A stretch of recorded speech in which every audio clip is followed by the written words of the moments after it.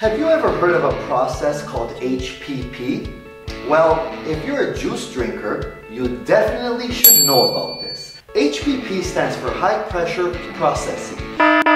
And this is something that is done to your juice to extend the shelf life of it. It extends the shelf life from about 4 to 5 days to 45 to 60 days. Sound too good to be true?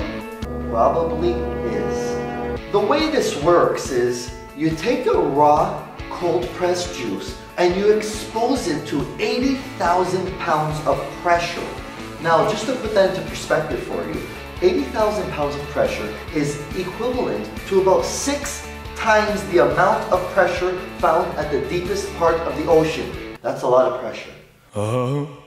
So what happens here is the pressure that is exposed to your juice, it actually inactivates the bad bacteria in the juice, but the problem is it's not selective and it also destroys the good bacteria in the juice. Now believe me, we need the good bacteria for many reasons and it is amazing for your gut health.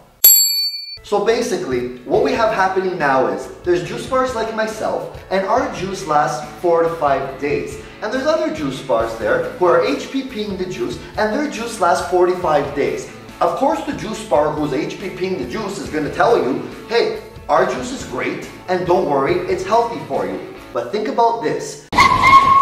If it was so good, wouldn't we all be doing it? Don't you think I would love for my juice to last 45 days? Don't you think that would be more convenient for me? So why aren't we doing it? Because you're sacrificing quality. And we want to give you the best quality of juice at Fresh House. So next time you're buying juice, ask them. Say, hey, has this juice been HPP'd? And if it has, I'm going to let you make the decision for yourself. Don't be deceived, and you want to drink real, raw, unpasteurized, cold-pressed juice.